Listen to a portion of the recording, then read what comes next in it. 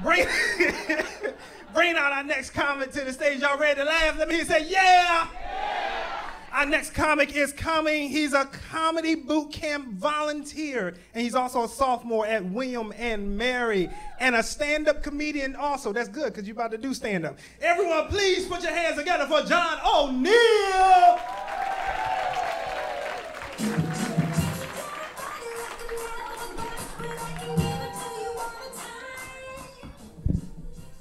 How's everyone doing?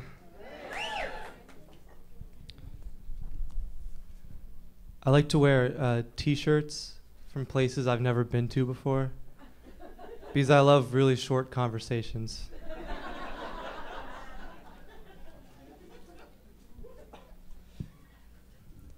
So I'm, like Ty said, I'm in college, and if there's one thing college has taught me is that smokers are very bad at measuring distance.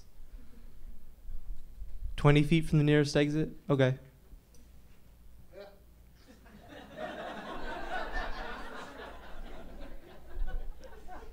I'm not like them. I don't have all my shit memorized, so we're gonna...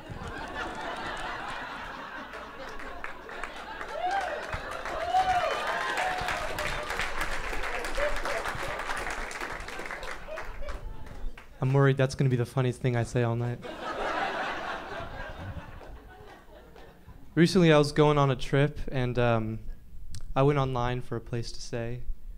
And so I found this like small family-owned place that I could stay, where they continuously played Aretha Franklin and Stevie Wonder. So it was an R&B B&B from Airbnb.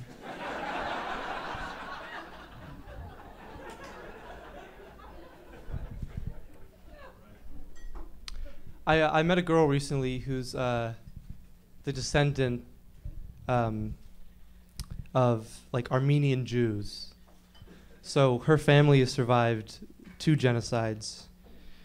Or if you're the United States government, her family survived 1 genocide.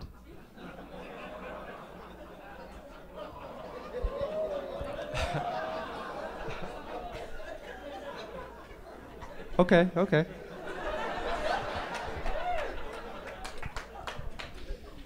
I recently found out that the phrase pregnant pause does not mean when you stop talking for 9 months. This would have helped me, get out of some awkward situations. One time I was telling a story to my friend, and I guess I paused for like a second or two. She said, "Wow, that was a plan B. That was a pregnant pause." I said, "What are you talking about?" "No, that was a plan B pause." Okay. I gave it away in the middle there, but still nothing. My roommate is 21, but I'm not. So it gets a little weird because he's allowed to have alcohol in the room, but I'm not because I'm under 21. So what our college's policy is that it's allowed to be on his side of the room. So I just have to convince my RA that my mouth is on his side of the room.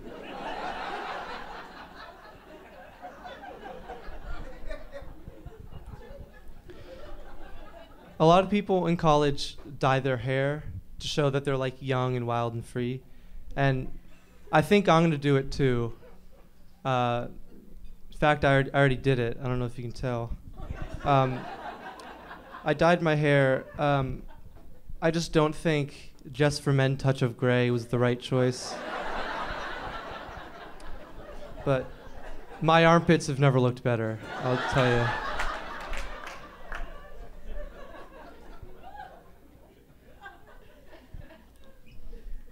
What the fuck does this say? I come up with a lot of my jokes in the shower, which is really nice for me, but it's not that great for my notebook.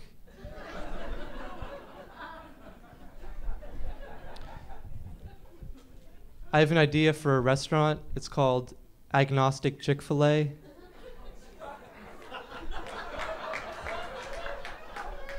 They're open on Sundays.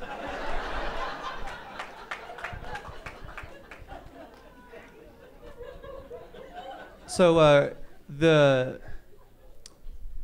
the classes, when we've met for Comedy Bootcamp the past 8 weeks, they've been in the business school. And I don't really go in there because I'm not a business student. But it's interesting to be in there. And when I was like leaving one day, they had an event that just ended. And so they had food on the table, and the food said, there was a sign, and it said, "This food is for executive MBA students only." And I was like, it's a fucking banana, okay?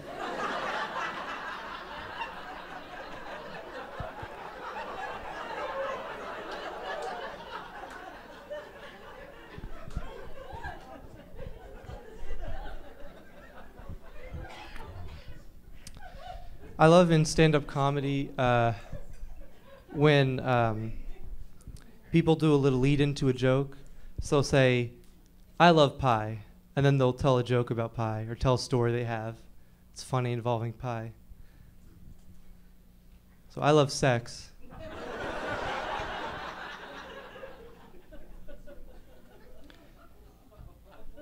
This one time me and my cousin were hanging out. All right, that's all my time. Thank you very much. Comedy Boot Camp. You people get ready to laugh.